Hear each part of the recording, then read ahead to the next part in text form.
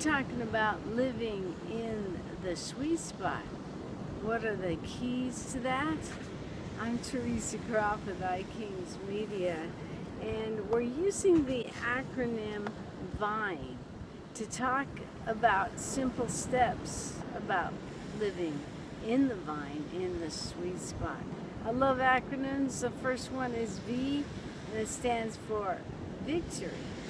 A real key of being in the sweet spot is knowing from which the place you're going, and that's victory. V is for victory, the victor living in you.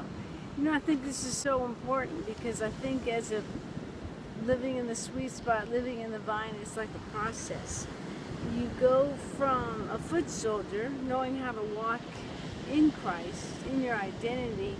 From a foot soldier, you go to a warrior, knowing how to tear down strongholds, knowing how to affect the atmosphere around you.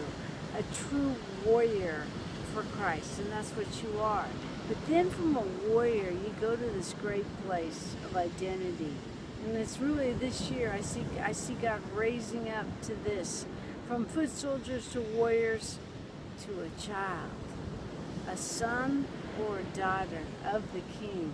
Someone who understands their inheritance, that they are a much loved son, that they have everything that God has for them. Christ's finished work on the cross makes them the victor every step of the way. He's a victor over sickness. By his stripes we are healed.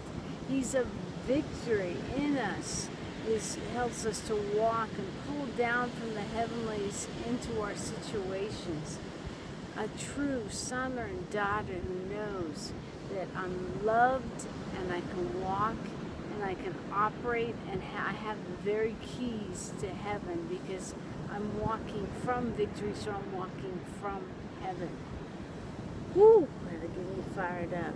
Living in the vine, living in the sweet spot. You're meant to live there.